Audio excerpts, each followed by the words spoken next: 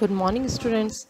As you know, we had studied about the wool and how the wool is converted into its yarn in our previous class. In the second slide, as we have completed the processing of obtaining wool, you can more easily understand that topic by seeing that picture. In this, you can see the shearer जिसका काम होता है sharing means the removal of the flesh and after the removal washing drawing जो भी हमारे सारे processes थे वो सारे processes you can see in this picture. So this is the whole process of the processing of obtaining wool. Kindly go through that picture and revise all the notes given by me in our previous class. Come to our second animal fiber, that is silk. Silk is a natural fiber which is obtained from an insect, that is silk moth or the silkworm. So silk is a natural protein fiber which is obtained from the silkworm. It is made up of a protein and it is the strongest natural fiber. There are different types of silkworms and they produce different kinds of silks. So the different types of silks are produced by different types of silkworms. There are many silkworms like mulberry silkworms, Erie silkworm, Chinese tassar silkworm, Japanese tassar silkworm. These all are the examples or the common name of silkworms, and their hosts are mulberry silkworms feeds on mulberry leaves, Erie silkworm feeds on castor, Erie silkworm wild feeds on castor, Chinese tassar silkworm feeds on oak. So these all are the example of the silkworm and their main hosts. From all this type, one of the most common type of the silkworm is mulberry silk moth, which feeds on mulberry leaves. So its common name is mulberry silk moth. Okay, जो mulberry silk moth होता है वो mulberry leaves को खाता है, उन पे feed करता है, इसलिए इसका जो नाम है वो लिखा गया है मलबरी सिल्क मोथ. तो this is all about the silk types of silks and how it is different shades. Now the next topic is sericulture. What do you mean by sericulture? Sericulture is the rearing of silkworm to produce raw silk. What do you mean by rearing? Rearing means simply to care, to breed, to feed any animals for producing the food or clothing from them is known as rearing. ठीक है, rearing means हम किसी भी animals को जब पालते हैं उनको caring करते हैं ताकि हम उनसे उन food या कोई भी clothing का material है वो उनसे ले सकें, उनसे हम प्रोड्यूस कर सकें, तो उसे हम बोलते हैं सेरिकल्चर. तो sericulture is the rearing of silkworm to produce raw silk is known as sericulture. Seri is for silkworm and culture means produce karna, to sericulture. In this process, the silkworms are reared at appropriate temperature and humidity to get silk threads from cocoon. जो silkworm होता है वो cocoons produce करता है और उन cocoons को हम यूज़ करते हैं फॉर प्रोड्यूसिंग सिल्क. सो जो सिल्कवर्म के जो cocoons होते हैं हमको उससे सिल्क मिलता है. Understand about the producing of the silk. First, we have to understand the life cycle of the silk moth. Now, by seeing the diagram, you just understand the life history of the silk moth. Firstly, the female silk moth lay eggs on mulberry leaves. ठीक है, जितनी female silk moths होती है वो mulberry leaves पे eggs ले करती हैं, अंडे देती हैं.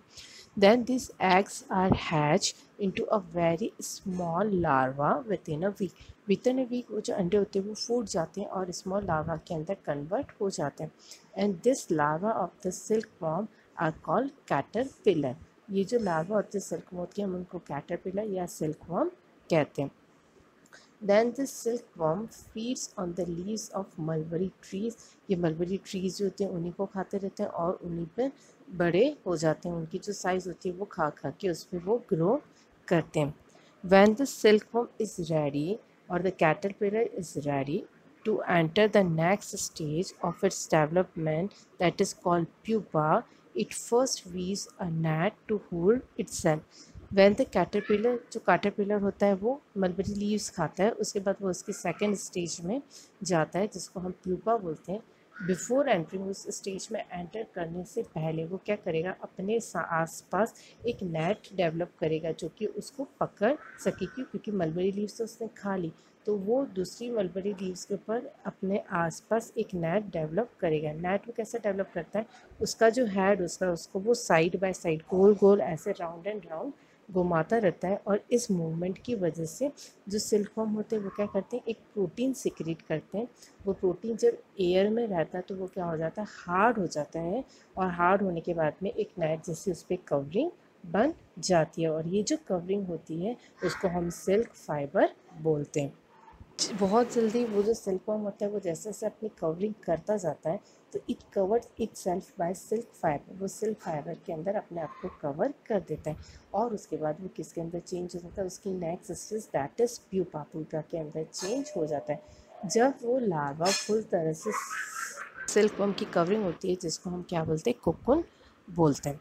This silkworm continues to develop in the form of pupa inside the cocoon to form the silk moth. Silk moth के लिए वो कोकून के अंदर ही क्या करता है, धीरे धीरे डेवलप होता रहता है। फिर for the production of silk we will use that cocoon. So for production of the silkworm developing inside the cocoon is not allowed to mature into an adult silk moth। ठीक है, वो जो pupa जो बन रहा था उसके अंदर, जो कोकून के अंदर जो प्यूपा डेवलप हो रहा था, वो प्यूपा जब अपना जो कोकून होता है वो उस प्यूपा को और ज़्यादा डेवलप नहीं होने देता, उसके अंदर जो सिल्क फॉर्म है उसको और ज़्यादा डेवलप नहीं होने देता एक एडल्ट सिल्क मोथ के अंदर। As soon as the cocoon is form, जितनी जल्दी कोकून बनता है it is use to obtain silk fibre. जैसे ही कोकून फॉर्मेशन हुआ, मतलब प्यूपा का फॉर्मेशन हुआ, उसी उतनी ही जल्दी हम उस कोकून को सिल्क फाइबर बनाने के लिए यूज़ में कर लेते हैं, और जैसे ही हमने उसको सिल्क फाइबर बनाने के लिए यूज़ में किया, द सिल्कवर्म गेट्स किल, वो जो सिल्कवर्म्स होता है उसके अंदर उसको हम क्या करते हैं, मार देते हैं। सम of the सिल्कवर्म्स allowed to live, Y, क्योंकि हमको और सिल्कवर्म्स चाहिए और सिल्क मोथ्स चाहिए to produce more silk worms. सो हम जो अलाउ उनको लीव करते हैं, उनको मैच्योर होने देते हैं सिल्क मोथ के अंदर, सो they can lay eggs to produce more silk worms. And you know, a single silk moth can lay about 100 eggs at a time. Some of the silkworms allowed to live, why, क्योंकि हमको और सिल्कवर्म्स चाहिए और silk moths चाहिए to produce more silk worms. सो हम जो allow उनको leave करते हैं, उनको मैच्योर होने देते हैं सिल्क मोथ के अंदर, सो they can lay eggs to produce more silk worms. And you know, a single silk moth can lay about 100 eggs at a time. After the processing of silk, the cocoons are collected and then boiled in water to kill the insects inside them. And the resulting fiber that are produced is known as raw silk. वो क्या होता है, raw silk होता है। And the silk fibers separate out, उसमें raw silk में से हम silk fibers को क्या कर लेते हैं, separate out कर लेते हैं। After this we will do reeling. Reeling means the process of taking out fibers from the cocoon for use as a silk, and this process is known as reeling.